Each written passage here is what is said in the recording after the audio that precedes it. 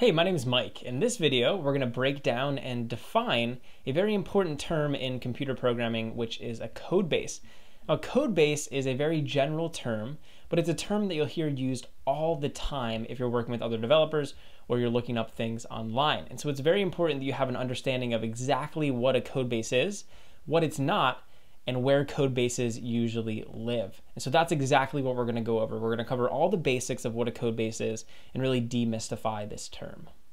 So let's get into it. What is a code base? Well, believe it or not, it's not an actual base, like a military base or something that protects code. A code base is essentially a complete body of source code for a given program or application. In other words, it's all the code that the program needs to run in one single location. And when you're first starting out as a programmer, your program might be contained in one single file or a few files at most. And so if that's the case, then that one file or those few files is your code base. But as applications get more complex, single programs can span hundreds, if not thousands of files. And so the code base is then the collection of those hundreds or thousands of files, basically just all the files that you're working on for the program. And the cool thing about a code base is that multiple people can use the same code base. So if there's 2 or 3 developers working on something, then they're all using a shared code base and contributing code to it. So that's what a code base is. Now let's talk about what a code base isn't. And so this term code base is a very general and high level term. And so sometimes people will use it to define different aspects of the code or different aspects of the project that they're working on.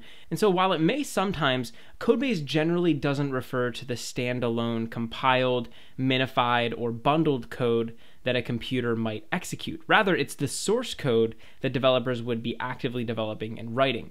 So for example, if you had a C++ program, the code base for that program would be the actual C++ files. It wouldn't be the compiled files that would be run on the actual machine. So here we have a couple examples of code bases out in the real world. The first example here is just a hello world program. So you can see that this is just a program. It says hello world. And even though it's only one file, that itself is a code base, right? It's all the code that makes up this hello world project. Here we also have another code base. This is actually one of the projects on Codecademy.com. And on here, you can see there's a collection of different files that make up this project. And all of these files together is considered the code base for this Codecademy project. Finally, we also have one more example, which is the React repository on GitHub. So React is a JavaScript framework, and GitHub is actually a really great place to store code bases. And in this case, the entire React code base is stored here on GitHub. So it's all of these files collected together makes up the code base. So now let's talk about where code bases live. So where might you find a code base in the real world? Now, code bases a lot of times can just live on the file system of your computer. So if you write a hello world program like we saw on the last slide, then that code base lives on your computer, right? It's stored in your file system, and that's where it is. A lot of code bases, though, are stored on version control systems. So things like GitHub, Bitbucket, Stash, these are all common examples of where code bases might live. And one of the good reasons for storing code bases on places like this is that they provide processes for good communication between developers. They allow developers to work in parallel, so multiple programmers can work on the code base at once. And they also provide ways to ensure new code isn't breaking anything. So you can run, for example, tests on the code in the code base right from these websites. So now let's talk about why code bases are important. Why is it important to have all of the code for a project inside of this one single code base in one location? The first is that a code base acts as the source of truth for the application. So while individual developers might have a slightly modified version of that code on their personal machines, the central code base is the official version. So it's good to have one central code base which acts as the one true program.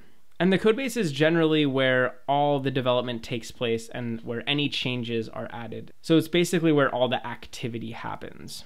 Code bases also make it really easy to scale a project. So the bigger the code base, the more issues are likely to be encountered in development, right? If you only have a project with 2 or 3 files, chances are it's not going to be that difficult to maintain those 2 or 3 files. But if you have a code base with thousands of files and the code base is a couple years old, it can be really difficult to manage all of that.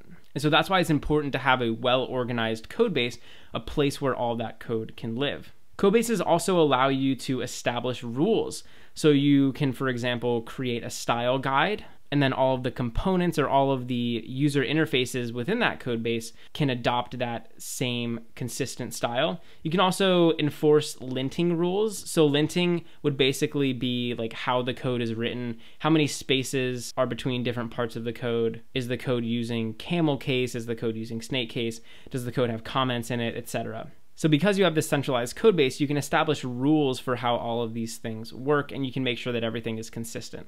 So now finally, let's talk about when you would use a code base. A code base can be one single file if that's all you have for your project. It could also be thousands of files. So anytime that you're writing a program, that in itself is its own code base. Also, anytime that you're looking at an open source project, for example, on GitHub, that's considered a code base. Also, anytime you're on a software development team. So if you get a job as a software developer, generally you'll be working with a specific code base to make changes and to ultimately make them better.